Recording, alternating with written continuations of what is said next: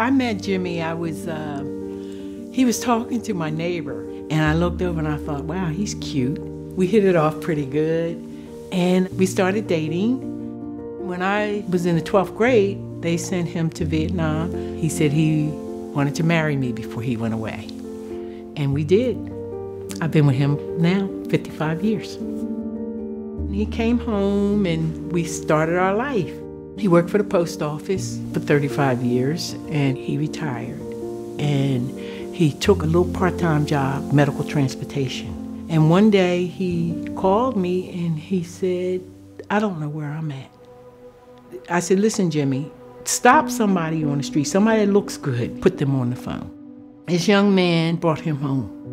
I took him to a neurologist, and they had me bring him like 6 in the morning, and we were there till like 6 in the evening. And by 6 o'clock in the evening, he didn't even know who the president was. He always wanted to retire in Savannah, Georgia. So we left our house, and we moved to Savannah. Best 8 years I had. I'm sorry. It was a good 8 years. He had these many strokes, and he couldn't talk anymore. And then we came back here, and it just kept progressing.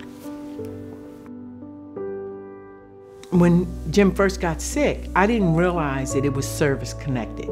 I received a letter that they were in Agent Orange area. They didn't know what was going to come of this. The neurologist was the one that explained to me that the Agent Orange chemical brought on early dementia and PTSD. So I put him in a nursing home, and I was there 3 times a day, every day.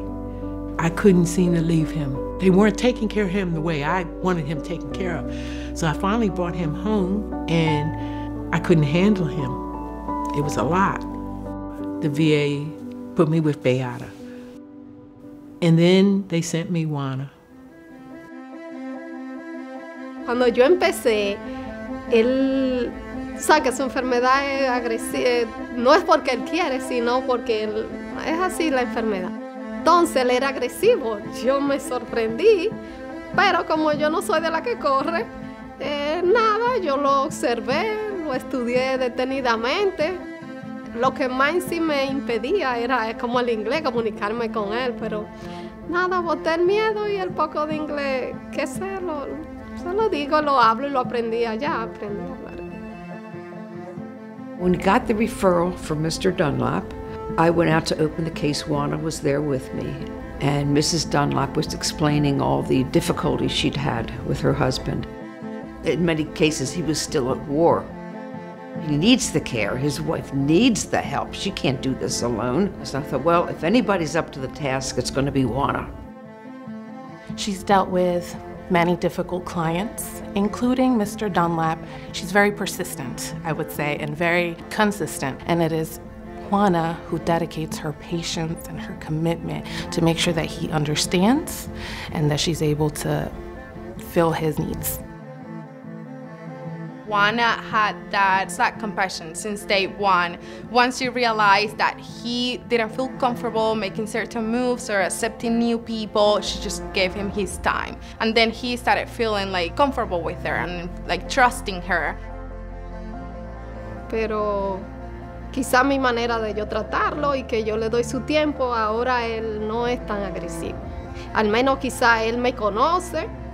Digo yo, él me conoce dentro de su mundo y como yo le doy su tiempo, que trabajo al tiempo de él es menos agresivo ahora. Thanks to Juana, he's walking again. She does a lot. She bathes him, she does his room, brings him downstairs, and fixes his breakfast. It's obvious she cares about him. She cares how he feels and what he's doing, and that is the difference. Tienen un excelente trato conmigo y nada, yo valoro que ellos quieran cuidarlo en casa, porque quizás para ellos fuera más fácil llevarlo a un centro, más en su condición, porque muchas van y no han querido quedarse. Y quizás esa es la forma, porque yo valoro que la familia quiera quedarse con el paciente y no salir de él.